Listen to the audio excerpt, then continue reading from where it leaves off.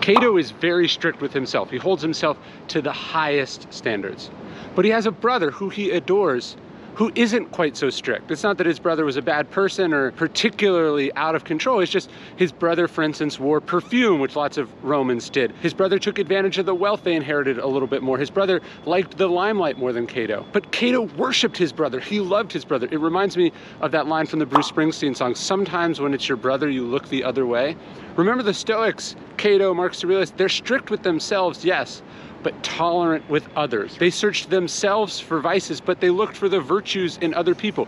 Cato does this with his brother. Marcus Aurelius does this with his stepbrother, Lucius Verus, and it's what we have to do with the people in our life. It's called self-control, self-discipline. It's not something you get to project onto other people.